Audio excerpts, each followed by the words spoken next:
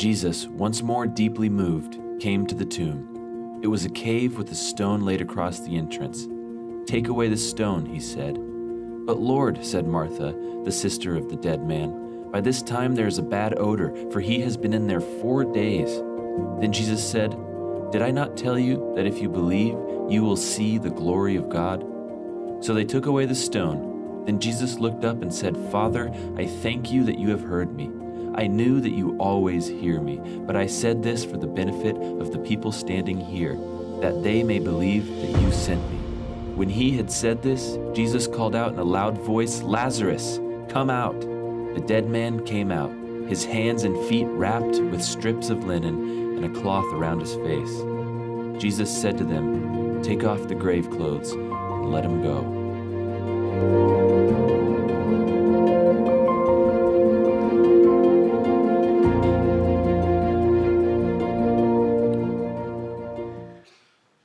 Well, if you've lived in the Monterey area for any length of time, you might have had somebody from out of town ask you this question. Well, do you ever just bump into him? Do you ever just see him around town? I mean, I know years ago he was in local politics, and I hear he still lives there. And when he's not out doing famous guy stuff, I guess he's in Monterey. Do you ever just bump into Clint? Do you ever just bump into Clint? Well, I got a couple of bump into Clint stories for you. One of them, I had some buddies coming in from Michigan, and so I asked a friend of mine who's kind of got connections if we could get us to play Clint's golf course up here in the hills behind us. And they worked it out, so my 3 buddies from Michigan were getting a chance to play Clint's golf course. It was pretty open, so we were moving along, 4 of us, but we see this pair of 2 golfers behind us. They're each in their own cart, and they're buzzing around the course like they own the place. And because he does. And so they're kind of coming up on us pretty quickly. So we got to a par 3, and there's kind of a polite thing in golf. If you're a slower group, on a par 3, you hit on the green, then you just go stand to the side and you wait. So I said to one of the guys that hit over the green, and he was down looking for his ball, but the 2 guys that were standing by the green, I just said to him, "Okay, here's the deal. This is Clint's course, and this is his home, so we just stand over here, smile, but don't run over, don't say, 'I love your movies,' don't do any of that silly stuff. Just stand here politely," and just, So we stood over there and waited, and so Clint had made a shot right on the green, about 18 feet for the putt, makes the putt for a birdie, so he's feeling pretty good. And he strides over to us, puts out his hand, shakes each of our hands, he says, "How you like my course?" And we said, "It's a lovely course, Mr. Eastwood," and then he walked off and had a nice rest of the day. So there was that little encounter. And then we had a guest pastor here, Wes Dupin, and Wes and Claudia Dupin have a son named Clint. And Claudia named Clint after Clint Eastwood because she's a huge fan. So when she was here, she said, "Do you think we'll bump into? Do you think we'll see Clint?" And I said, "Probably not," but we were able to take them up to the restaurant that's Clint's restaurant. So we're sitting there for dinner, and who comes in with a group of people to have dinner and sits at the table directly next to us? No, not him. No, it was Clint, actually. Yeah. So you're guessing thing. But Clint comes and sits there. So she says, "Oh, I'm going to go and get a picture with him and send it to my friends." I said, "No, you're not." I said, "This is his restaurant. It's kind of like his home. You don't just go over and go gaga over him. You just leave him alone." She said, "But we named our son Clint after him. I got to go tell him we named a son after him." And I said, "No, you're not. That's just kind of creepy." And so we had a little conversation, and she just sat there the whole time, looking over but behaving herself. You think, I'd never know what it feels like to be that person that everybody's like, "Is that the guy? Is she the one?" But Lazarus was. You just heard a passage of the resurrection of Lazarus. And we're going to study this passage today. We're going to talk about what it means to understand the resurrection of Jesus impacts us not just at the end of our lives, but now. But think about Lazarus. He was, and I believe the Bible is actually true, by the way. It's not just nice little stories with moralisms. I believe it's true. Lazarus was dead. And they called for Jesus. They tracked him down. And he came 4 days after he had died and in the tomb for 4 days. And Jesus spoke the word of life, and Lazarus was raised from the dead.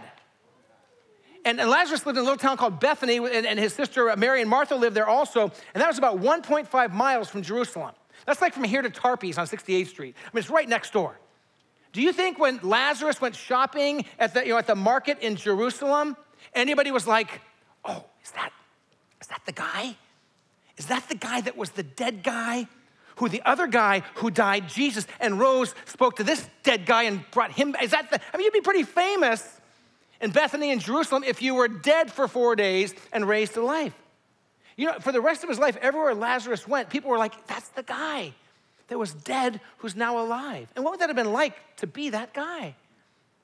Well, here's the reality we're going to think about today. If you've come to faith in Jesus Christ, if you've come to the cross and confessed your sins and received the grace of Jesus and his resurrection power is in you, you are that guy. You are that woman. You've been transformed by the resurrection power of Jesus Christ and been raised again to new life through Jesus Christ. If you have your Bibles, look with me at John chapter 11. In John 11, this is the story of Lazarus and his resurrection. And like I said before, Lazarus, he'd become very ill. His sisters called for Jesus, hoping that Jesus could heal him, but Jesus lingered. He didn't make it back in time, and Lazarus died. They put him in the tomb. 1 day went by, 2 days, 3 days, 4 days went by, and Jesus finally shows up. And this is part of that encounter, beginning in verse 40, in John chapter 11. We read this. Then Jesus said, "Did I not tell you that if you believe, you will see the glory of God?" So they took away the stone that was blocking the tomb of Lazarus. They took away the stone. Then Jesus looked up and said, here's his prayer, "Father, I thank you that you have heard me. I knew that you always hear me, but I said this for the benefit of those people standing here, that they may believe that you sent me." When he had said this, Jesus called out in a loud voice, "Lazarus, come out." The dead man came out, his hands and feet wrapped with strips of linen and a cloth around his face. The dead man was alive again. And that's the story of every person who puts their faith in Jesus. You see, God looks at this world and he sees only two kinds of people. Our world has become so intersectional and so conflicted. In the last couple of years, it's mind-boggling, the level of conflict people are having over differences. But when God looks at us, he only sees two things. Those people who have already received his grace through Jesus and are raised again and walking in the resurrection power right now and have heaven as their home, and those people that he wants to one day know Jesus and come to receive his grace. That's how God sees people. Those that are part of his family and those that aren't, but he wants to be part of their family. And so we're going to talk today about what it means to walk in the resurrection power of Jesus Christ. What happened at that moment when Jesus called Lazarus out was the miraculous act we're going to look at today. This is the fifth of the miraculous acts we're looking at in this series. Jesus spoke, and Lazarus came from death to life. He came from death to life. He came back and walked among us and lived the rest of his life with people saying, that's the guy that was dead, and now he's alive. And the same is true of us if we put our faith in Jesus Christ. We are transformed. Romans chapter 6 says this. The Apostle Paul is writing and he says this, "Or don't you know that all of us who were baptized into Christ Jesus were baptized into his death?" There's that picture that we're going to experience this Wednesday night with a bunch of students and a bunch of adults. You know, you're buried in baptism, you go into the water, baptized into his death, and we are therefore buried with him through baptism. That's the picture of going under the water in death, in order that just as Christ was raised from the dead through the glory of the Father, we too may live a new life. We may live a new life. Not just eternal life someday. That's guaranteed if you put your faith in Jesus, but a new life now. And I think some Christians miss this. Some Christians think this is the Christian faith. I put my faith in Jesus, and I say yes to say a certain prayer, and then one day when I die, I'll go to heaven, and everything in between is just kind of, it's my life. No, when you put your faith in Jesus, you're raised to new life now, and the resurrection power of Jesus is unleashed in you. Someone say amen. I mean, this is the truth. We should be radically changed people. As a matter of fact, this morning, after the last service, I sat here and prayed with 5 different people came, 5 people or couples or families came up for prayer. The very last one was waiting. And she actually said to me this morning, she said, "I want you to know I prayed to receive Jesus in this church 5 years ago. I became a Christian." And she said, "Everything you said in the sermon today is true in my life." She said, "I am completely a different person." She said, "When I came here to Shoreline that day," she said, "I was a drug addict, a drug dealer, and living a radical sexual, an alternative sexual lifestyle." She said, "None of that is true of me anymore." She said, "Everything's changed." And she just wanted to pray and celebrate that. Isn't that great? But for everyone who has come to the cross and received Jesus, that should be our story. We're changed. We're no longer the same people. So here's the miraculous message. Jesus is the resurrection and the life. His life and the power of his eternal hope is unleashed in us now, today, and every moment of our life. Do you believe that? It's true. We can walk in the victory, power, hope, joy, and his grace even now. We don't need to wait until we die to live in the power of the resurrection. It is here now. That's what Jesus taught. Listen to these words again from John chapter 11, verse 21. Lord Martha, the sister of Lazarus, Lord Martha said to Jesus, if you had been here, this is before he raised Lazarus, if you had been here, my brother would not have died. But I know that even now God will give you whatever you ask. Jesus said to her, your brother will rise again. And Martha answered, well, I know he will rise again in the resurrection at the last day. But Jesus said to her, I am the resurrection and the life. The one who believes in me will live even though they die. And whoever lives by believing in me will never die. Do you believe this? Do you believe that through faith in Jesus Christ, the unleashing of the resurrection power of Jesus Christ is in your life now? Do you believe that? You should. And if you choose, if you're not a Christian and you choose to put your faith in Jesus, it's not just like you're punching a ticket for the train to heaven someday. You're saying, Jesus, I'm gonna walk in the power and the glory of your resurrection every moment of every day for the rest of my life. And so I want to think about this massive challenge, and this is the challenge to walk in the power of the resurrection that some of us, I think, miss. And certainly all of us, some days we miss it, but some of us have not thought about this anyway at all. We think, well, I became a Christian, I'll go to heaven someday, and I spend an hour in church on Sundays. No, it's every moment of every day. Here's the challenge, a massive challenge. How will I live in victory over sin and temptation now, today in my life? How will I walk in power to do God's will every day? How will I declare the good news that the power and glory of God can be yours today? How do I tell other people this same glory of Jesus, this same power can be yours? In the book of Acts, after the Holy Spirit came on the church, we read these words in Acts 4:32.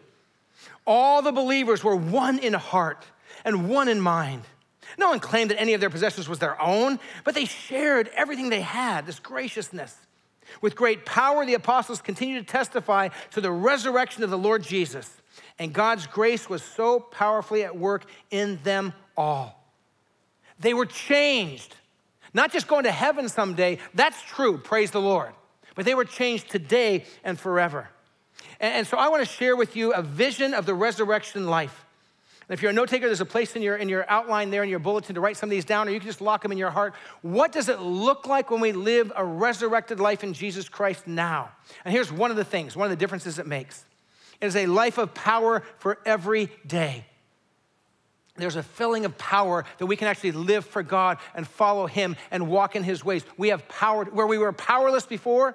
In the resurrection of Christ and his power in us by his Holy Spirit, we can live for Jesus today. Does anybody believe that? Yes. We can live radically different lives. In John 15, there's this amazing chapter in John 15 about how Jesus is the vine and we're the branches, and when we're connected in him, when we're engrafted into him, we draw life, when we abide, when we remain in him. And here's what Jesus says in John 15, verse 9. As the Father has loved me, so have I loved you. Now remain, abide, stay in my love. If you keep my commands, you will remain in my love, just as I have kept my Father's commands and remain in his love. Jesus says, you have the power to walk in my commands, to follow my ways, to live a different kind of life. And sometimes we feel like we can't. There's so many temptations in the world and the way the world thinks and does things, we just kind of get sucked and swept into it. Well, everyone does it. That's the way of the culture. I've got to live that way. Not true. We follow the ways of Jesus and the commands of God. And when that happens, God transforms us. We live in a different way. We become different people than we were before. How much has your life transformed since you've come to know Jesus? Is your attitude, well, I was pretty good before and I'm a little better now? Or is it, man, I've been transformed by the power of Jesus? I'm going to share a few stories today with each of these transformations of the resurrection power in us. I'm going to share a few stories, ancient historical stories and modern ones as well. But here's one story for you. Sherry and I, when our first son was born, were protective of him, watching over him. But I remember the first time, as a parent with your firstborn child, you probably remember the first time you took your child and handed them over to somebody else to take care of them. Sherry's family was in Michigan. We lived in California. My family wasn't available. So we handed our child over to this couple. The husband in the couple was a bodyguard for a drug dealer. And not at that moment, but he had been. When he got out of Vietnam, he said, I wanted a job where I could do the things I love the most. So I got a job as a bodyguard for a drug dealer. He wouldn't talk about it much, but I became very close to him and got to tell some of his story. He was all about how Jesus had changed him, not who he was before, but in the right moment, he would share who he was before. Who he was a bodyguard for a drug dealer. He said, I did that because of the four things I loved, I had access to. I loved drugs, I loved women, I loved money, and I loved violence. And I got all those through my job. That was Walt. And I put my firstborn child into his arms because when I met Walt, he had met Jesus. And he wasn't those things anymore. He was one of the most kind. He was actually the chairman of our deacons. He handled the church's money. That guy? That guy? What's the answer? Yes, because he's not that guy anymore. Generous, loving, gentle, tender. He said to me, I don't even swear anymore. He said, I know all the words, but he said, I don't even like to say them anymore. Transformed by the power of Jesus. Because that's what Jesus does. His power is unleashed in us. A vision of the resurrection life. What does it look like? Here's the second thing. It's the life where joy is unstoppable. Where you have joy. And again, in John chapter 15, verse 11, Jesus says, I have told you this so that my joy may be in you and that your joy may be complete, absolutely full. Jesus says, I will bring fullness of joy to you. That's what Christ does when we walk and live in his resurrection power. So we walk in joy in the daily little stuff of life. We notice the little things of life. We say, Lord, thank you for another day that I can breathe, for another day to live for you. Lord, I thank you for another Sunday where I can go to Shoreline Church and give worship to you and be with God's people. I thank you for the little things, but also I'm thankful when things don't go my way. I can be joyful when I don't get my way. Can you say that? Can you say, I can be joyful? Or what about, can I be joyful when things go the opposite of my way? Or does that crush your joy?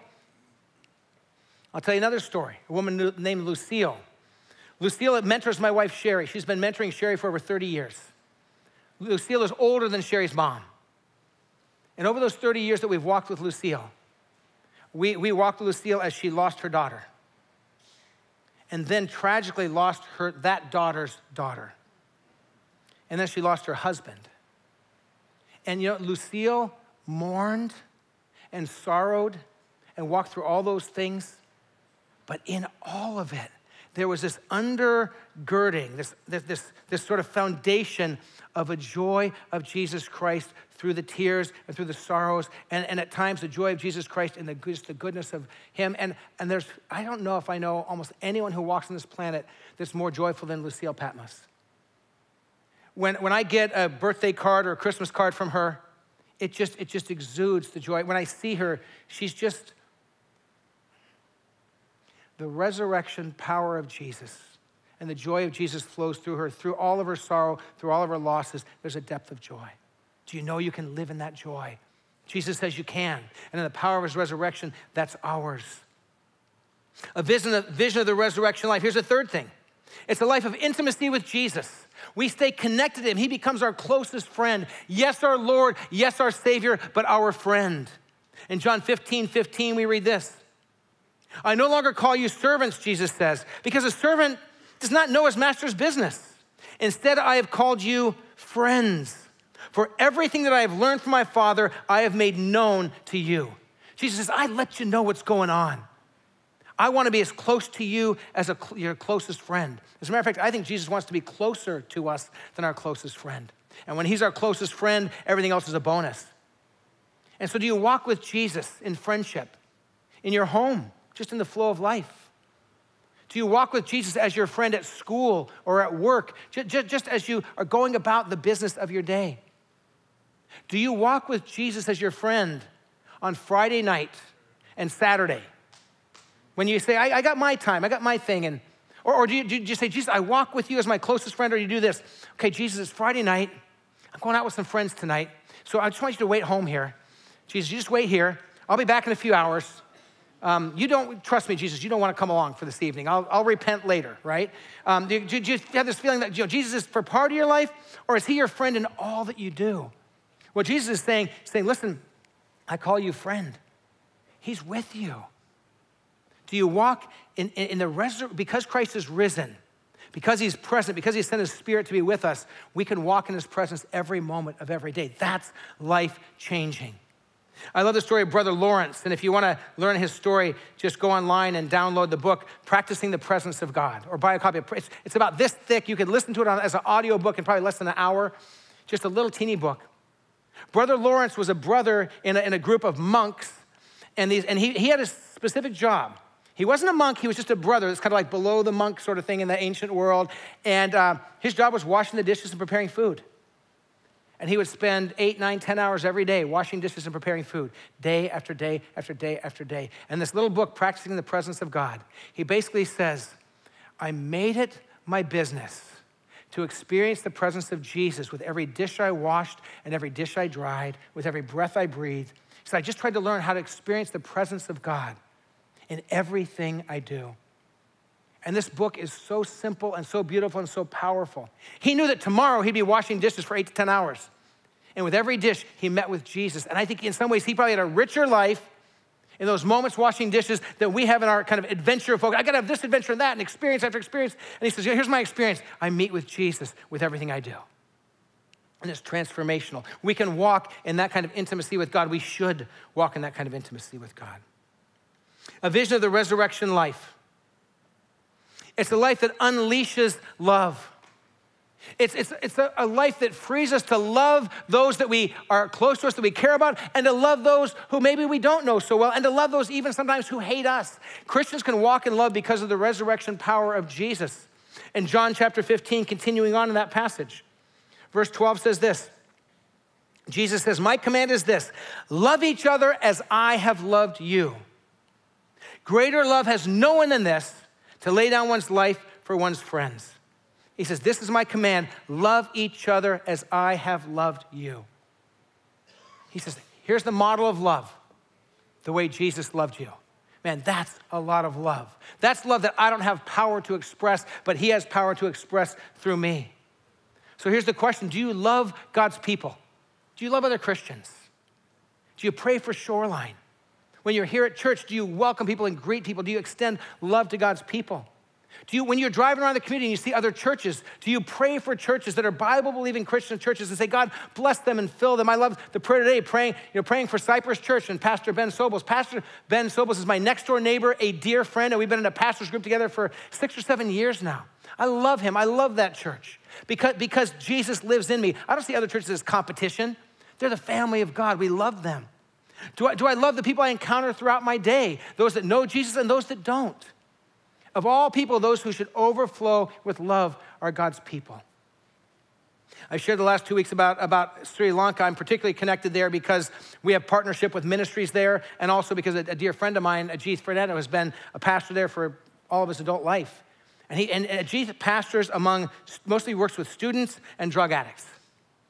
And he travels the world and speaks, and people keep saying to him, Ajith, why do you still live in Sri Lanka? Why don't you come and live somewhere safer? Come to the States, come somewhere in Europe. And he gets offered these teaching posts and opportunities. He said, that's my home, and those are my people. I was born there, I minister there, I'll die there. But until 10 years ago, that country was in civil war. And I watched for 20 years, Ajith pray and love people who were being hate-filled and antagonistic and showed the presence of Jesus. He wrote an article that we're going to put a link to it on our website here on the front page of our website tomorrow. He wrote an article, 6 responses to the Easter terror attacks in Sri Lanka. All right, what are 6 ways that Christians should respond?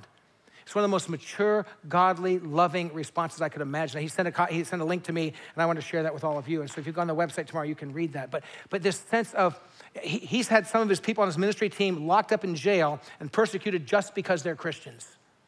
And he just keeps relentlessly loving people in the name of Jesus. How do you do that? In the power of the resurrection. And then one more vision for the resurrection life, to walk in that resurrection power. Number 5, a life where forgiveness is possible. Where we're able to forgive others. And this is one of those topics that when I bring it up, when I preach on this, I get people that get bristly and push back, and they're saying, you don't know what that person did. You don't know what I went through. I know Jesus says forgive, but I got a special exemption just for me. Because if you knew, you'd know why I don't have to forgive, why I shouldn't forgive. But listen to the words of Jesus in Matthew 6:12. Jesus says, he's teaching us to pray. He says, for my disciples, when you pray, pray this, and forgive us our debts as we also have forgiven our debtors. Really? You want to pray that? Jesus, here's my prayer. I want you to forgive me the way that I forgive those who've wronged me. Does anybody want to pray that prayer honestly? You want Jesus to forgive you just like you forgive others? I don't think any of us want that. It's hard to forgive, but in the resurrection power of Jesus, it's possible. And we need to walk in that. In Ephesians 4:32, the Apostle Paul writes these words: be kind and compassionate to one another, forgiving each other, just as in Christ God forgave you. Just as in Christ God forgave you. Here's what the Apostle Paul is saying. The way that we forgive is just like God forgave us through Jesus Christ. Undeserved, absolute grace. And it's hard for us to comprehend that kind of forgiveness. But when we forgive, it reveals the presence of Jesus. We show that Jesus is present when we forgive. When we forgive, we declare our theology. A resurrection, Jesus forgiving theology. If we believe that he rose, if we believe he forgave us for our sins, how can we not forgive others? But forgiveness is difficult. It's incredibly difficult and challenging. And the last story I want to share with you is a story of Corrie ten Boom. For some of you, you know that name, you've heard that name. For others, ones of you say, Corrie ten Boom, I don't know who that is. Corrie ten Boom was a prisoner of war in the Ravensbrück concentration camp under the Nazis, she and her sister. While she was there, her sister died. She made it through and she lived. And when she got out of there, she spent the next 30 years of her life traveling the world and talking about forgiveness. If anybody would have a hard time forgiving, it would be somebody who had been in a Nazi concentration camp and watched their sister die. But she knew Jesus and she knew the power of the resurrection. She'd encountered the risen Lord. And she was seeking to live out what Jesus called her to live, as hard as it was. And there's a story that's recorded in a book written by Eric Metaxas about 7 women of faith. But listen to these words. After the war and freedom from the concentration camp, Corrie traveled and told people her story of God's forgiveness of sins and of the need for people to forgive those who had harmed them. Corrie herself was put to the test in 1947 while speaking at a church in Munich. She was speaking at a church in Munich. At the close of the service, a balding man in a gray overcoat stepped forward to meet her. Corrie froze. She knew this man well. He'd been one of the most vicious guards at Ravensbrück, one who had mocked the women prisoners as they showered. It came back with a rush, she wrote. The huge room with its harsh overhead lights, the pathetic pile of dresses and shoes in the center of the floor, and the shame of walking naked past this man. And now he was pushing his hand out to shake hers and saying, fine message, Fraulein, how good it is to know that, as you say, all our sins are at the bottom of the sea. And she writes, and I, who had spoken so glibly of forgiveness, fumbled for my pocketbook rather than take his hand. He would not remember me, of course. How could he remember one prisoner among thousands of women? But I remembered him. The leather crop swinging from his belt. I was face to face with one of my captors, and my blood seemed to freeze. He said, you mentioned Ravensbrück in your talk. I was a guard there, but since that time, he went on, I have become a Christian. I know that God has forgiven me for the cruel things I did there, but I would like to hear it from your lips as well, Fraulein. Again, the hand came out. Will you forgive me? I stood there, I whose sins had again and again to be forgiven, and I could not forgive. My sister Betsy had died in that place. Could he erase her slow, terrible death simply for the asking? The soldier stood there expectantly, waiting for Corrie to shake his hand. She wrestled with the most difficult thing, she wrote, I have ever had to do, for I had to do it. I knew that. The message that God forgives has a prior condition, that we forgive those who have injured us. Standing there before the former SS man, Corrie remembered that forgiveness is an act of the will, not an emotion. Jesus, help me, she prayed. I can lift my hand. I can do that much. You supply the feeling. Corey thrust out her hand. And she writes, and as I did, an incredible thing took place. The current started in my shoulder and raced down my arm and sprang into our joined hands. And then the healing warmth seemed to flood my whole being, bringing tears to my eyes. I forgive you, brother, I cried with all my heart. For a long moment, we grasped each other's hands, the former guard and the former prisoner. I had never known God's love so intensely as I did in that moment. But even so, I realized it was not my love. I had tried, and I did not have the power. It was the power of the Holy Spirit.